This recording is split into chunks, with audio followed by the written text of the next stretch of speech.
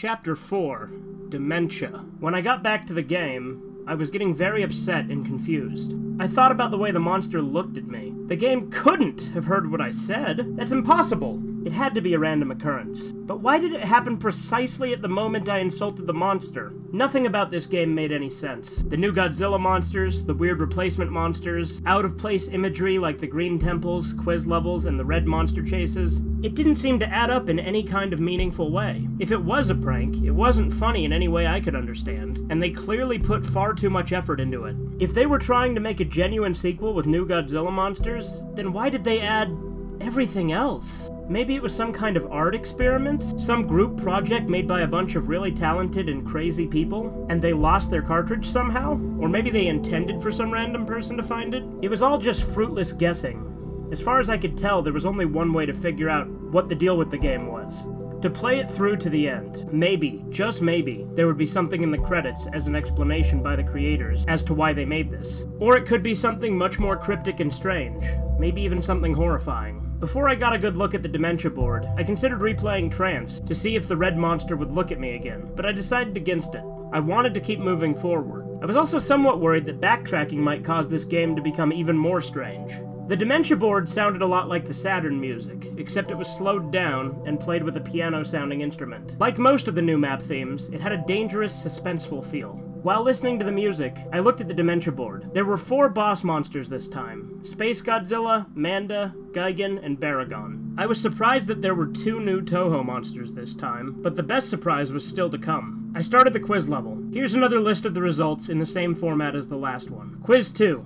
Question 1. Can you swim? Answer yes, reaction happy. Question 2. Do you like fish? Answer yes, reaction sick. Can penguins fly?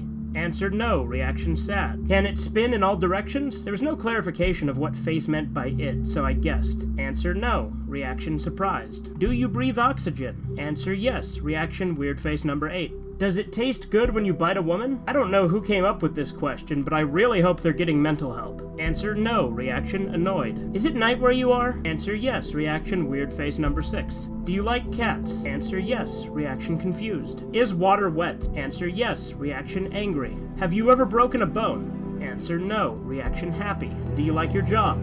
Answer yes, reaction hurt. Would you like a new monster? Answer yes, reaction weird face number 11. I wasn't entirely sure at the time what face meant by new monster, but I couldn't resist answering yes just to see what would happen. The result was mind-blowing. The game took me back to the board, and I had a new playable monster in the form of Anguirus. Ever since I was a kid, I always wanted to play as Anguirus, since he was my second favorite Godzilla monster, and plus I never liked Mothra all that much. I moved my new Anguirus piece over to the level right next to it, eager to test out my new monster.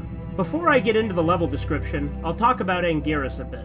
Using the up and down buttons, you choose whether Anguirus stood in a bipedal stance or crawled around on all fours. It wasn't a huge difference, but being able to stand was helpful in a boss fight, and crawling sometimes helped dodge obstacles and attacks. He could punch and kick like Godzilla, but no tail whip. Instead, he had something far more interesting: the ability to curl up into a spiked ball of death and roll around. You could still take damage, but it was lessened. It was a good way of clearing out stage enemies, but unfortunately doing this also drained the power bar. But the spiked ball wasn't his only special ability.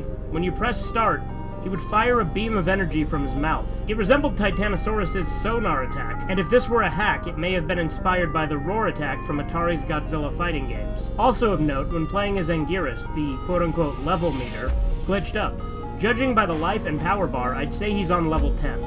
Now, onto the level. As you might have guessed from the level icon, these levels are a green palette swap of the ground and background tiles from the Blue Mountains. But what immediately caught my attention was the water, which had a transparency effect. Was that even possible for an NES game? I know Super Nintendo could do it, but I've never seen a transparency effect in a game on an NES. The Green Mountains music was played with the same instrument as the Blue Mountains, but the melody was totally different. It was a very simple song with a lot of abrupt pauses, followed by a loud note every few seconds. Anyway, I went through the usual strolling through the level, and again there were no monsters or anything. But pretty soon I had reached a cliff above the water. There was nowhere to go but into the water, so down I went.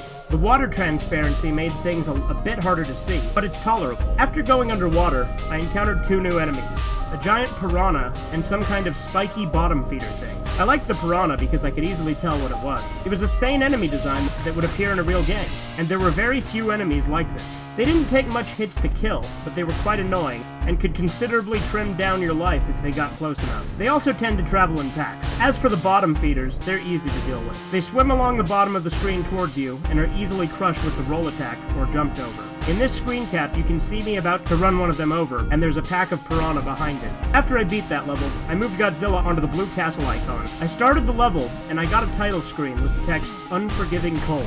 The level itself looked like a castle dungeon made of blue bricks, with rows of identical white statue faces on the walls. These statue faces had a permanent look of horror on their faces. There was also some flickering gray static, which didn't really obscure my vision, but it adds to the very unsettling mood of these levels. The music was a 12-second loop of a low-pitched choir vocalizing that sounded very familiar to me. Whenever I played through one of those levels, I got this sudden horrible feeling of anxiety.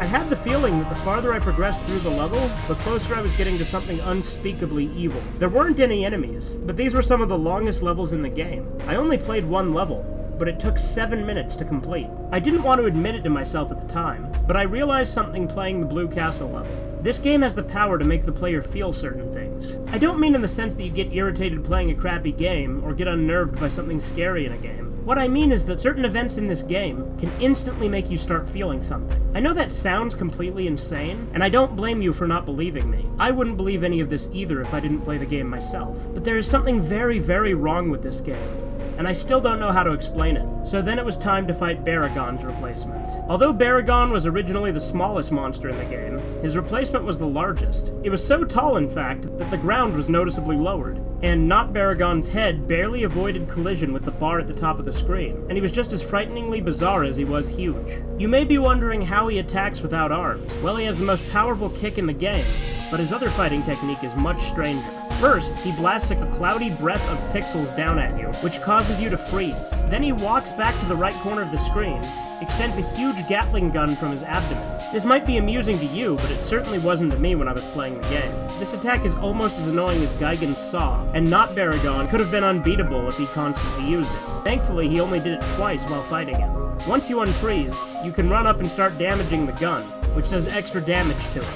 This helped me to destroy him, and then it was time to play the third level type. I decided that I was going to use Anguirus to fight Manda and Gigan, and then fight Space Godzilla as Godzilla. It was only fitting. Before getting into the battles, I'll describe the third level type, the Arctic. The Arctic is exactly as you'd guess from the name, an icy tundra with a few watery segments. The music reminded me a bit of the Northern Hemisphere's track from Donkey Kong Country in 8-bit form. A very dangerous sounding song. It made me think about being trapped in a tundra and freezing to death. There were 2 new enemies this stage. The first was a creature frozen in a block of ice. They block your way, and you have to use the heat beam to thaw them out of the ice. They look a bit like a smaller version of Not-Gazora, only without the eye. When freed, they do a strange crawling movement and push you backwards. It doesn't cause any damage, but it is a bit annoying. After dealing with the Iceman, I kept walking for a minute or two, and came upon a water segment. I jumped in, and this time I managed to get a screen cap showing the water splashes when you jump in. Don't know how they programmed that, but it's pretty impressive. Another interesting thing is how the screen changes focus when you go underwater. Here you can see the other new enemy, a little thing I call Spike Walker. They walk towards you and explode randomly, or instantly if you attack them, sending spikes in every direction.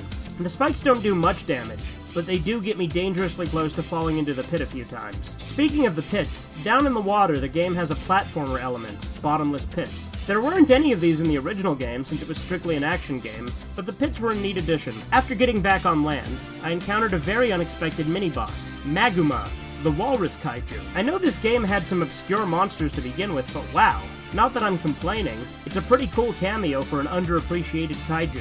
Maguma's fighting tactics were very simple. He had a freeze beam, and he could charge into you. Not very challenging, but certainly more entertaining than the Matango mini-boss in the original game. One really interesting thing about Maguma is that he doesn't die when you defeat him. He turns tail and retreats. This was the first time I had ever seen an enemy monster change direction, let alone retreat. I tried to chase after him, but he disappeared after I got in the water. Poor bastard. And that does it for the Arctic. I'll talk about the Manda fight next. I forgot to mention this before, but the music that played during the new monster fights is reused themes from the actual game. So far, the themes that have been used are Titanosaurus, Gazora's music, Biolante, Hedorah's music, Orga, Baragon/Mogura's music, Manda, Varen's music, Space Godzilla, Mechagodzilla's music. As for the fight, Manda was a fairly crafty opponent. When it realized one tactic was ineffective, it would immediately change to a different one. Manda used quite a few tricks, like spitting fire, biting, and the most irritating of all, constricting. It doesn't mercilessly drain your life like Gigan's cutter, but it was by far Manda's strongest attack. One last thing of note that I found pretty cool was that the Atragon showed up during the fight to help me out. Manda crushed it with ease, but it was still cool. After I slayed Manda, I played through an Arctic level for health power-ups, and then it was on to Gigan's replacement. When the fight started, I was very confused, because there was nothing there. I thought this was going to be like the Titanosaurus fight in Pathos, but just about the time it would have been going back to the map, a piranha appeared on screen.